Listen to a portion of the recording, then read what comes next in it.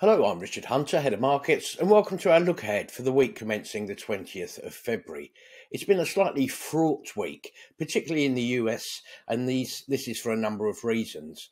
The recent blowout employment numbers from the States, allied with some sticky inflation and also some fairly strong retail sales, has reignited concerns that perhaps the Fed's interest rate hiking cycle isn't over just yet. That also has similar implications in the UK. What it has also resulted in is something of a return to the strength of the US dollar, which has weakened sterling, which in turn, of course, actually provides a boost for the FTSE 100, where a lot of the earnings come from overseas. In fact, the FTSE 100 did cross the 8,000 barrier for the first ever time earlier in the week. However, despite the slight comeback in markets over the course of this rather fraught week, they do nonetheless remain in positive territory in the year to date. The Dow Jones is up by 1.7%, the S&P 500 by 6.5%, the Nasdaq by 13.3%, and the FTSE 100 by 7.2%. Turning to next week, we've got the last two of the UK banks reporting their full year numbers after, it has to be said, what's been a fairly mixed showing so far. Certainly for the two that remain, HSBC and Lloyds, there will be a couple of common themes that investors will be looking particularly hard at, such as the level of dividends, any potential share buyback programs, the level of credit impairments or bad loan provisions, and also, of course, the capital cushion or CET1 ratio. Stock specifically, HSBC, whose shares are up 13% over the last year or so, obviously have something of an exposure to Asia.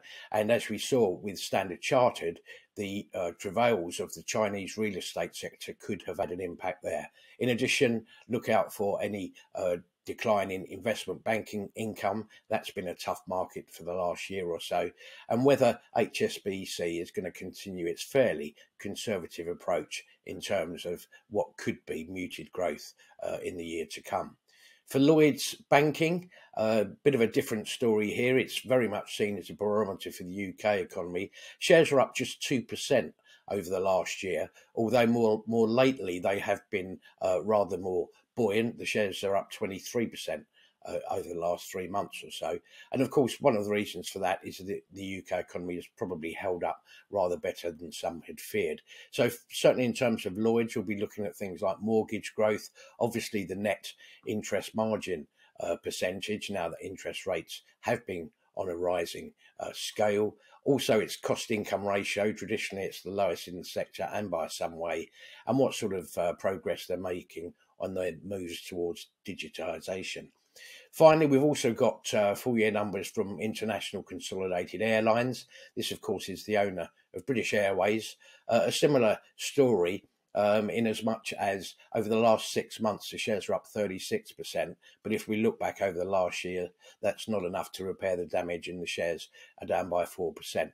Obviously, there's still repair to be done after the pandemic and the borrowing that airlines had to undertake. There are more positively some signs that the cost of living crisis isn't yet impacting many flyers' decision to travel abroad. We recently saw EasyJet return to profit, for example, which had something of a read across. But for International Consolidated Airlines and the British Airways part, look out to see what is happening to its business flights, obviously revenues, load factors and capacity, and whether indeed its own outlook comments give us some sort of clues to the summer season coming up. Thank you for watching. Have a great week.